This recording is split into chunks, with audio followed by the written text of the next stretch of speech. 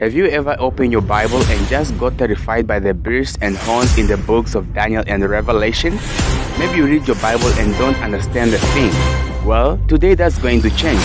You're going to discover the meaning of the symbols in the Bible.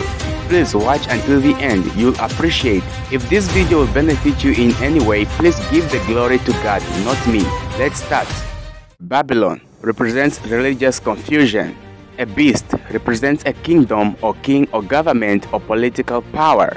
Blasphemy means claiming to be equal with God. Book eating means assimilating the message.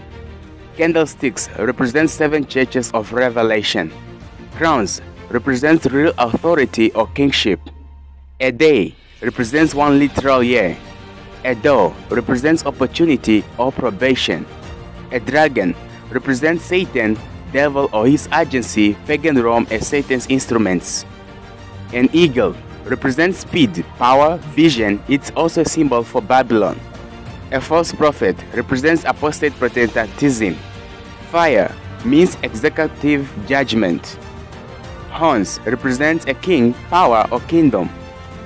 Fire represents the Holy Spirit. A lamb represents Jesus Christ.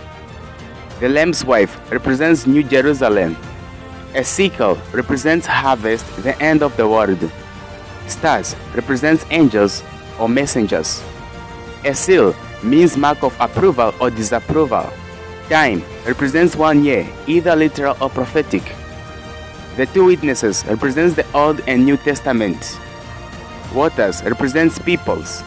Winds represents wars, conflicts, fights, judgment. Wings represent speed, swiftness, quickness in battle. An impure or corrupt woman represents corrupt apostate church, false religious system.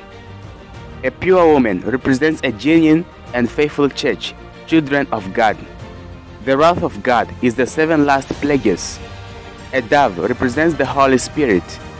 Unleavened bread represents Jesus' body. Wine or grape juice represents Jesus' blood. Baptism symbolizes dying, resurrecting, and living a new life with Jesus. Incense represents prayers or prayers of the saints. The statue of Daniel 2 represents 4 kingdoms. The feet of the statue represents divided Rome, modern Europe. The stone that struck the image represents God's kingdom.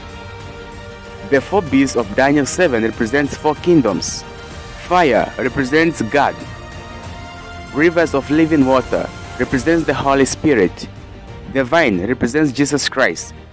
The testimony of Jesus is the spirit of prophecy.